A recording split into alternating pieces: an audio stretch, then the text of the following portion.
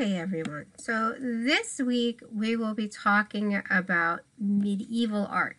So this is the time period between the fall of the Roman Empire in what was the western side of the Roman Empire, so in Europe, and the beginning of the Renaissance.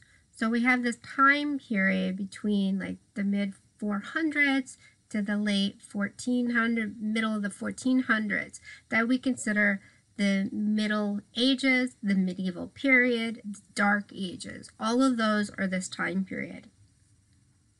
And it was named that because historians, when they were looking at this time period, looked at it at first as being very backward, because we go from all of these technological and societal advancements in the Romans into a period of a few hundred years where there's absolute chaos in Europe because there's no central government anymore.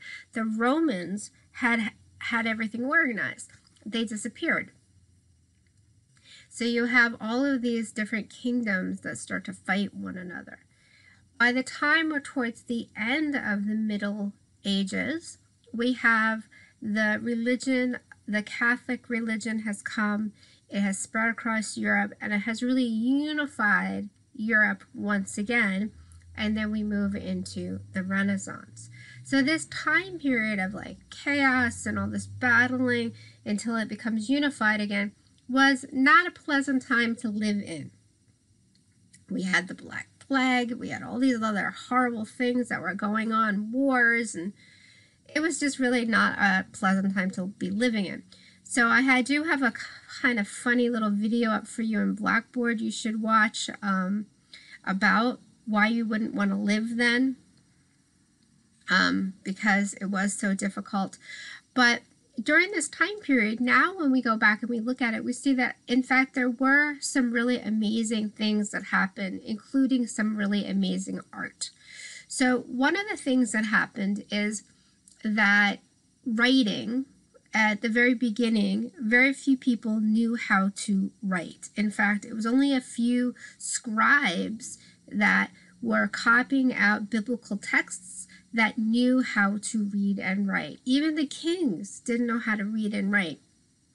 And there was so much chaos in Europe that at one point the scribes, the monks, they retreat up into Ireland, and it was the only place in all of Europe that writing was really taking place. And this is why we have things like this that I'm showing you, the Book of Kells. So this is located in Dublin, in Trinity College in Ireland. And this is a magnificent book that was hand painted, handwritten on vellum, which again is animal skin. And we're looking at circa 800. So you can really see how intricately detailed this is. And the one thing that's very fascinating about Ireland and the artwork that's coming from that area and then up into Scandinavia, where we have the Vikings and the Celts. They were both pagan. They both, where they were polytheistic, worshiping many gods.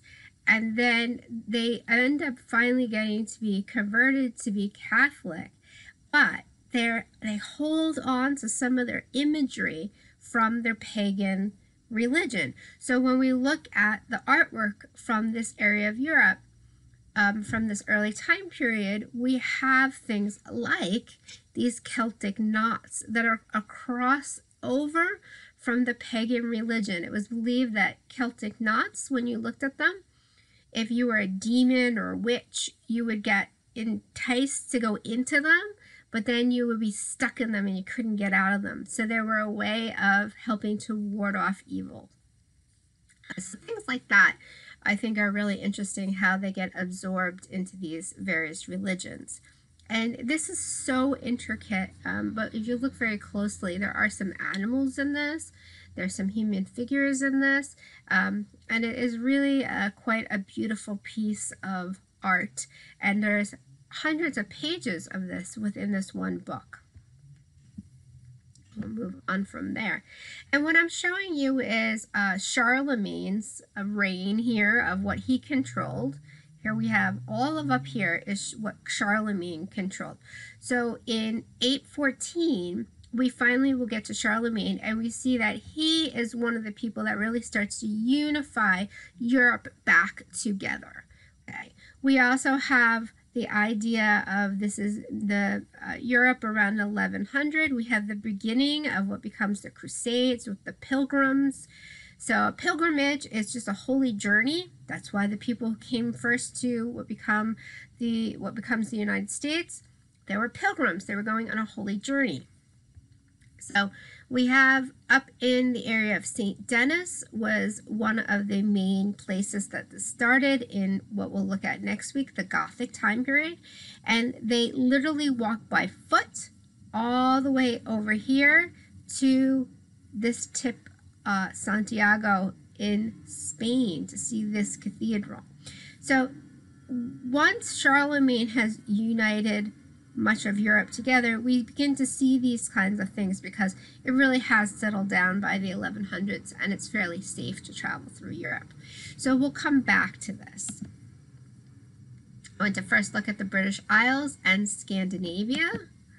And I have some maps up in Blackboard for you in case you're not exactly sure what part of Europe I'm talking about. So as I said, this part would be considered where the Vikings were living. And the Vikings do eventually get converted to be Catholic. But we have these early clasps and different things such as this that we have found. So here we have this amazing clasp. It would have held like a cloak together.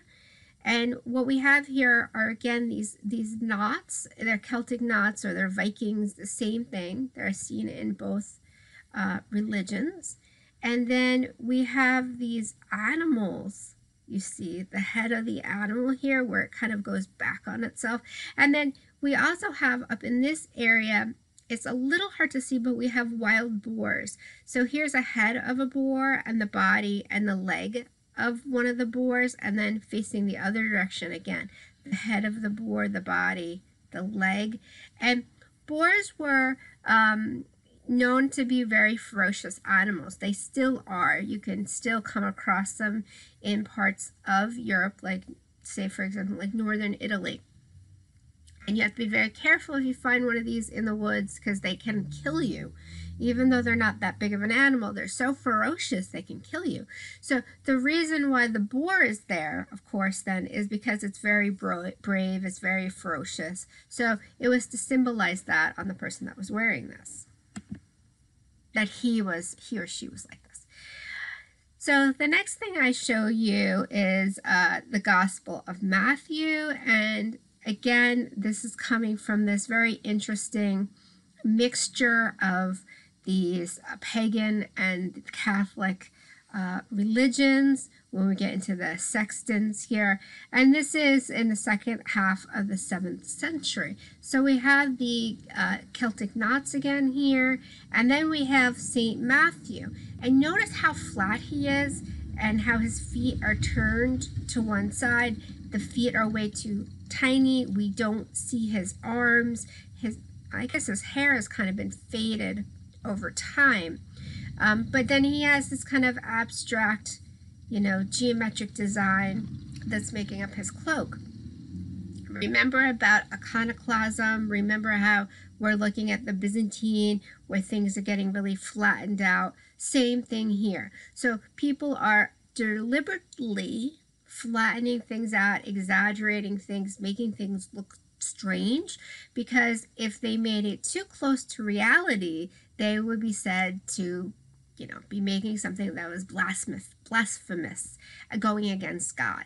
So we don't want to have things copied so they look realistic. So the same thing with the Byzantine art. In this art that we're looking at this week, we really are not going to see any sculpture. It's going to be artwork like this, where it's illuminated manuscripts, paintings, architecture. We'll have to wait really until we get into the Renaissance to see sculpture again. So Scandinavia. So, and as I said, this is really up in Scandinavia is where the Vikings are living. So this is Denmark in that area, 6th century. And this is really an amazing brooch where we have this kind of filigree. It's not even really done anymore, but you see this very intricate kind of metal work. You have animals down here. Here's the head of the animal and the legs and the backside of the animal here. Here you have, it's like a dragon's head with the open mouth on this side, and then everything is symmetrical, so the same on this side. And the more you look, the more of these animals and things that you'll see that are coming out of this pagan belief and mixing with the Catholic belief. So here we have in Norway what's called a stave church. And this is the oldest one in Norway that we have still really intact. So this is from circa 1125 to 1150. It's a wood, completely made out of wood. And one thing you'll notice about this in relationship to other churches you might have seen around you is how pointed the roof of this building is, like this. Well, Norway. It snows a lot in Norway. They have parts of the year where they don't really have much sunlight. They're extremely north. So the roofs are made like this so the snow will fall off of them. And because when you have snow that's sitting on a roof for a long period of time, it gets very, very heavy. But notice also we have these, okay, here's a cross, right? And here's another cross. But then we have these animals. We have the depiction of animals. So once again, we have this Viking, in this case, Norway's Viking, but we'll have Viking or Celtic or something like that added into the artwork. Now, when we look at it from the side, we really can see the relationship to the Vikings because it really looks as though they've taken a ship and they've turned it upside down to make the ceiling. And we know the Vikings were really good shipbuilders. They were raiders. They were the first Europeans to come to the United States way before Christopher Columbus, hundreds of years before him. They went all the way into the Middle East. They were far and wide. And why? Because they were really good shipbuilders. They were also very, very ferocious and fierce in their fighting. They believed if they died in battle, they went straight to their idea of heaven, Valhalla, and it was the most honorable way to die. So they actually wanted to die in battle. So they were known as very fierce warriors. Okay, so this would bring us to the Carolingian period, and I'm going to stop here and make another video for that one.